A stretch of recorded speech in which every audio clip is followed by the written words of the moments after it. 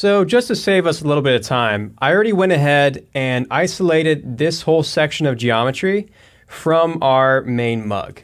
So I just selected these faces and we have something like that. So go ahead and just isolate these faces if you haven't already. I'm now going to turn this into a VDB, so VDB from polygons. And while we're here, because I actually really haven't talked about VDBs, let me just give you a really brief overview of VDBs. VDBs are volumes, same thing as everything that you see whenever you have these volumes, but it's calculated in a way that's a lot faster to calculate. So whenever you can, you always want to use VDBs. There are two main flavors to it. We have this distance VDB, which is a signed distance field, and we have this fog VDB. The main difference here is that this distance VDB will basically put voxels along your surface, and the fog VDB will essentially fill this whole thing with a fog. So let's say 0.01 on this voxel size. That'll give us this resolution. There is a lot more to say about the distance VDB. That was a very poor SparkNotes version of that. But in general, just know that this is going to be faster for us because we're only concerned with the VDBs along the surface. You can actually see it's kind of hollowed out along here. Okay, anyway, we have that. Let's create a null. And if you've watched that cool little quick tip I did with the light bulb on how to make volume collisions, that's exactly what we're about to do. Static object. And I'm going to create a merge. If you're watching this on CG Forge, I'll also include a link to that tutorial because it's pretty cool. Okay, static object. I put this up one notch so that the left input is affecting right inputs like that. Let's take this null that we just made, which is our collision. That's our saw path. Let's also go to collisions and then down under the proxy volume section, feed that right in there. I'll set this division method to, or actually this mode here to volume sample like that.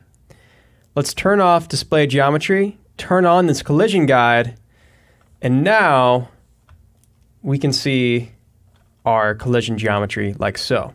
It's actually a lot more resolution than we need, so let's only use what we need. Let's try setting this to 0.05, and we probably actually need a little bit more than that. Let's try 0.04, and maybe one more, 0.03. It's always worth getting away with as little as possible for these collisions here, because it'll really speed it up. Okay, we have that, and then let's say this. Anything that reaches the bottom there will just get killed because of the bounds. Okay, great. We have our collisions. It's working, so we don't have that issue anymore. And it looks like it's spilling over right here, but it's not. So we're all good. Just to make sure. Yeah, okay. It's all just kind of staying within that container. You could see it right about there. Okay, cool. So there is our collisions. Again, more on that and what just happened there if you're not sure with that tutorial link that I've provided. Okay, there's our collisions. There is our smoke right now. It's already in a pretty decent spot, I'd say. The next thing that I'd like to do is create a little bit of disturbance within this density here. So I'd say probably the two main things that really will change the shape of something would be disturbance and turbulence. I just showed you turbulence. Let me now show you disturbance and what that does. Gas disturbance. Let's create a merge and merge this in with our turbulence like so. We want this, the combination of these two things, to become our velocity update. Let's also press L to lay everything out.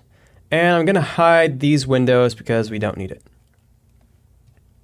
Okay, so disturb.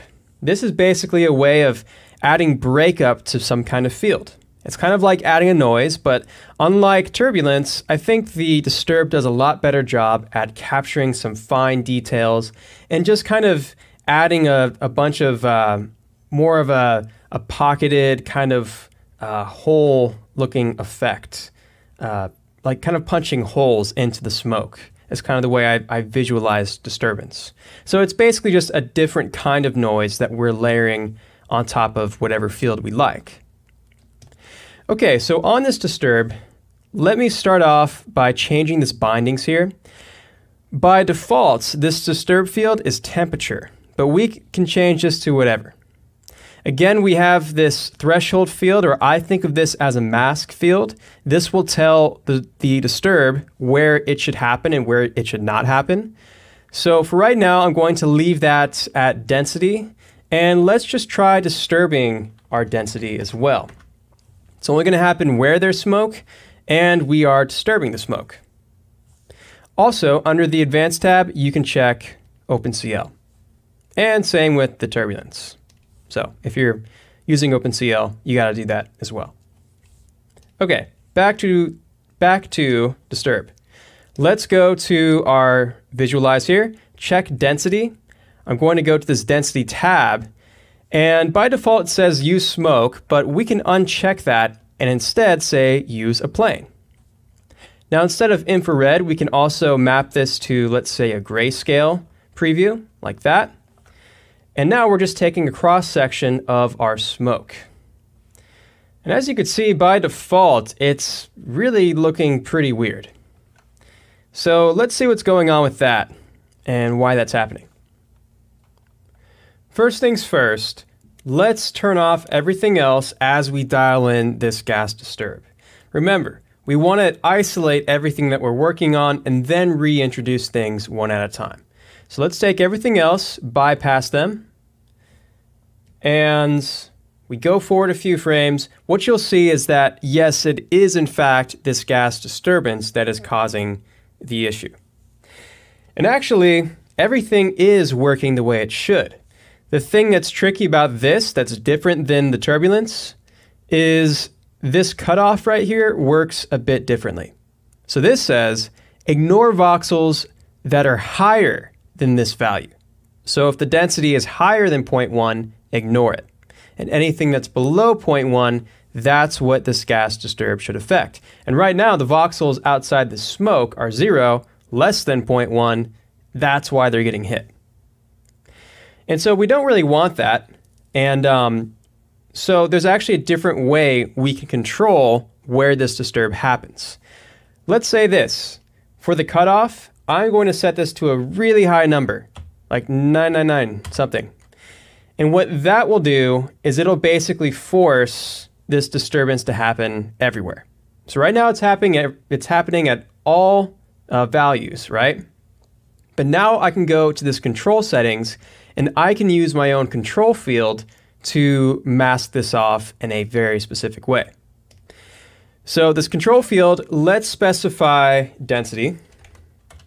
Let's just roll with that whole density idea to mask off this thing. And let's also change this control influence to 1 so that this is taking a full effect. Now if we go forward a few frames, you'll notice that our issue is gone. Let's also do this remap control field.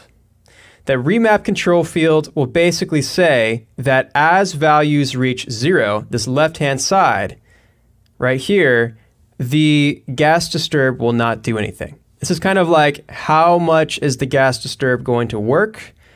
On the left-hand side, we have 0. So once it reaches a value of 0 in density, nothing's going to happen. Once we reach this top value, which is 1, the gas disturb is on full effect. But this is, again, kind of, it's kind of difficult to see what we're actually doing because I have no idea what these density values are inside of this cutout plane. I mean, I could see there's some black and white values, but I don't really know what these values are. So let me show you a cool trick that will tell you what values are being stored in these voxels. Let's go to this Pyro imports. That's where we're importing all of our final frames or our final volumes, right? And let's go ahead and go to our camera. Let's also go to our smoke sim and turn off this use plane so that we have our smoke. Okay, so there's our Pyro imports. Let's do a volume visualization. There's our density right there. Looks like we don't have density. Let's plug this in right there. We're good to go. Now we got our density. There it is. Let's also use another node here called a volume slice. And this will basically just take a plane, it'll send it through the volume, and it will slice the volume like that and read the values and turn those voxels into points that we can read from. With this group, I'm going to specify density right there. We don't need infrared, but we can do a grayscale like so. And we also want to set this to points so that now we just have a bunch of points. And on these points, if we go to our geo spreadsheets, as you can see, we have density being read out, and our highest value is a value of 10. With this information in hand, let's now inform our disturb node what to do in the next video.